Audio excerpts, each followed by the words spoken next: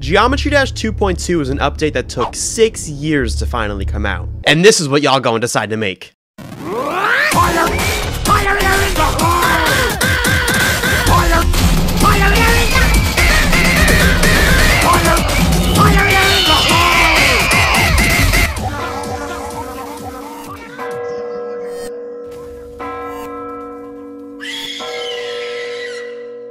This man Robotop worked tirelessly for years on end to make a grand update with so many amazing new features, but adding these stupid little faces as decoration objects completely overshadowed all of that. Camera controls? Don't care. Black holes? Don't care. Spinning Thanos?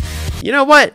I absolutely care. Geometry Dash 2.2 has given us a lot to care about, to be honest. Platformer mode, the new swing game mode, thousands of new editor features. This is basically Geometry Dash 2 at this point. Robotop could have easily made this a whole new game and charged us $20 for it, but being the absolute Chad that he is, he's giving us multiple games worth of new stuff just because we spent $2 like 7 years ago. Pretty good bargain if you ask me. Was 6 years kind of long for one update?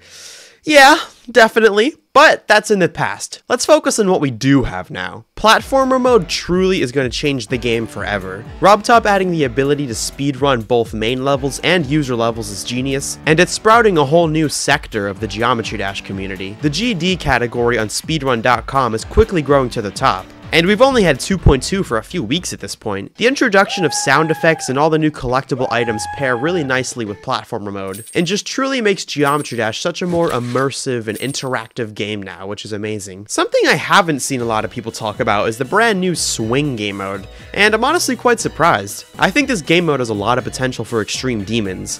There's definitely a very high skill ceiling, which I can't wait for people to start pushing towards. I think that as time goes on, this game mode will grow on a lot of you guys, but it's just really new right now. It's personally in my top 3 already, number 1 being my beloved robots, of course. Another thing is the editor. The editor is freaking insane. I honestly have been too busy grinding moons, opening Pokemon cards, and doing my taxes to really mess with it too much, but the creating community has already been going crazy with the new features. There's 2 new triggers that stick out to me the most, the first being the particle trigger. With literally 1 object, you can make a freaking space vortex. And if you bump it up to maybe 5 objects, you can make a black hole. Imagine showing this to someone who played Geometry Dash 10 years ago.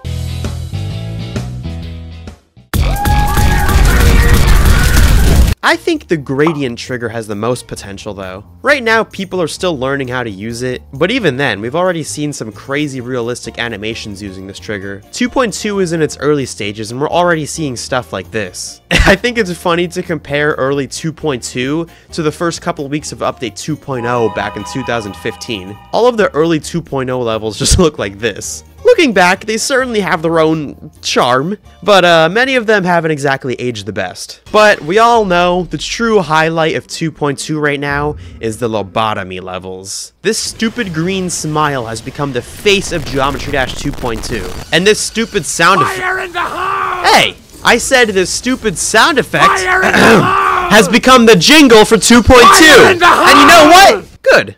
Because Geometry Dash is finally getting the recognition it deserves through many channels that normally don't cover the topic. I think some other notable things that have happened is Mario already having an exact recreation in 2.2, the dawn of platformer extreme demons, Mario Kart being recreated.